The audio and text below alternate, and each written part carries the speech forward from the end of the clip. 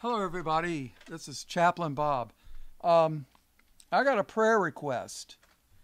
I found, I'm not sure yet, but I found a piece of property. It's well over an acre, and it's actually it's a church, an abandoned church, and the price is pretty good. It's just under $40,000, which I don't have, but I would ask if everybody would do pray if it's Father's will that I could get it, maybe finance or who knows, maybe somebody will mail me a check for $40,000 and I could buy it cash. But yeah, but it's something I've been pondering.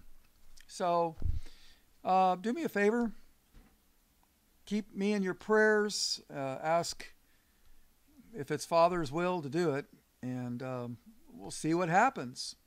If it's Father's will, He opens the door, and if not, well, sometimes you get the door slammed in your nose or in your face, right? I've had that happen many a times because I do things that were not in His will. But now I'm really trying to pay attention. So, all right. Thank you, everybody. And just remember, Jesus is Lord and all glory to Him. Amen.